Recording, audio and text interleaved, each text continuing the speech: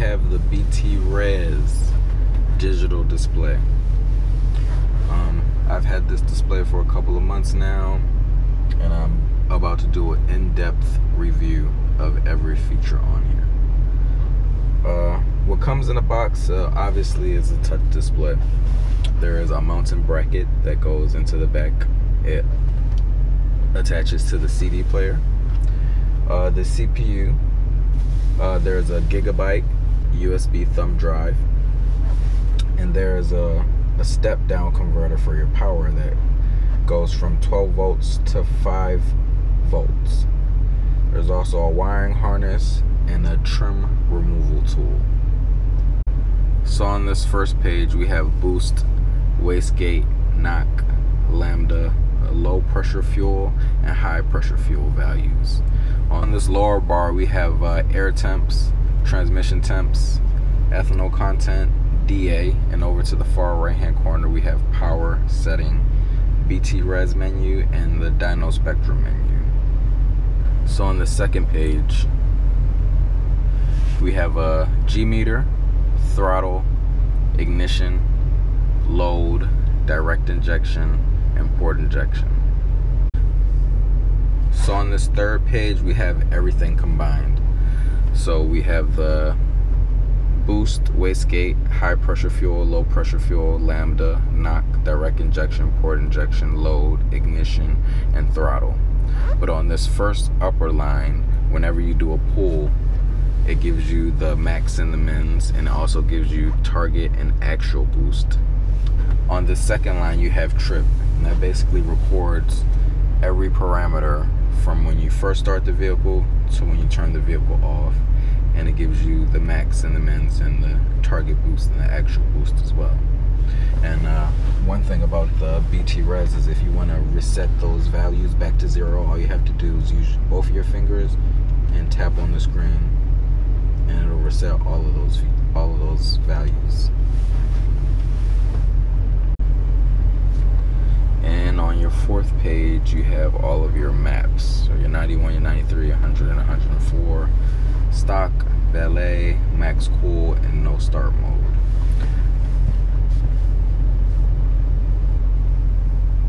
And on your fifth page you basically have a graph that basically reads out your RPM, your boosts, your low pressure, high pressure fuel, your knock, your lamb, wastegate, intake air temperatures, target boost, direct injection, port injection, your load, your throttle, and your ignition. And all of that is live.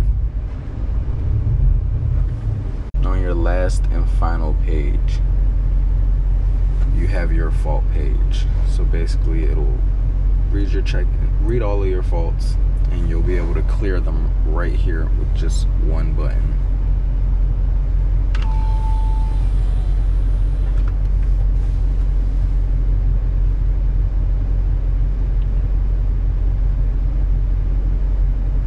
So that's basically it for your main display.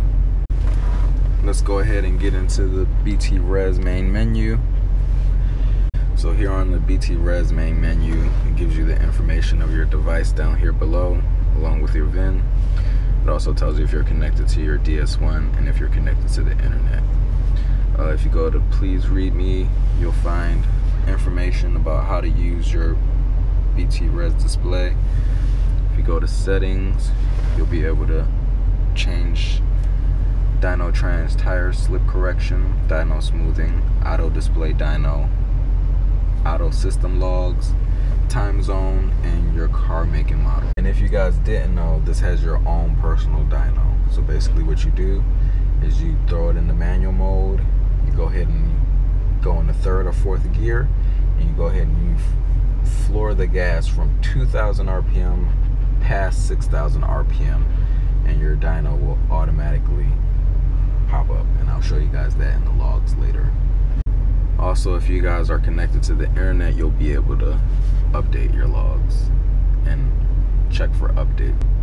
You'll also be able to view your logs, and as far as your logs are uploaded to a cloud where you can access them on your computer, or you can save them directly to the USB drive that's provided.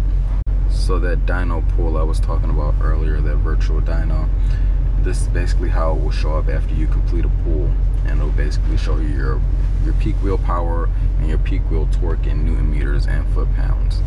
And on this last tab is basically how you get back to your dyno spectrum app.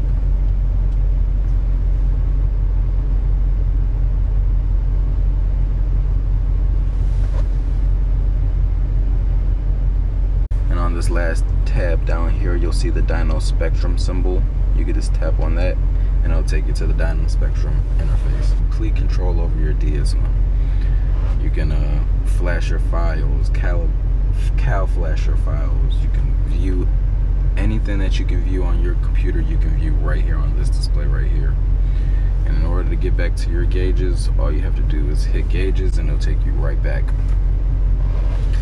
Also, in the settings, you can swap from manifold air pressure to boost, from Celsius to Fahrenheit. You can remove that bottom bar, and they also have a dark mode.